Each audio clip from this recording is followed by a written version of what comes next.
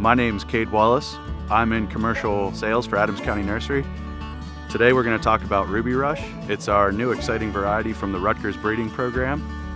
RubyRush is a GoldRush Enterprise cross. A lot of you may know that we have released a lot of peaches over the years with our partnership with Rutgers, but this is our first apple, so we're very excited about it.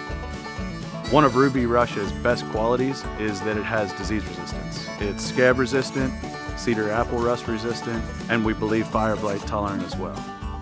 Unlike other disease-resistant apples that you may have become accustomed to that are thick-skinned or lack a little bit in taste, the flavor in RubyRush is very exquisite. It's got a very sweet flavor. It's very pleasant once you bite into it. It's very juicy and has a crisp texture.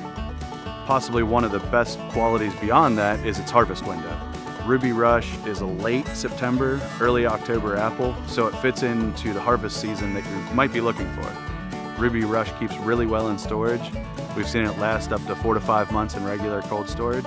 We do have availability and we're taking pre-bud contracts. If you have any further questions, please feel free to give us a call at the office and we'd be more than happy to help you.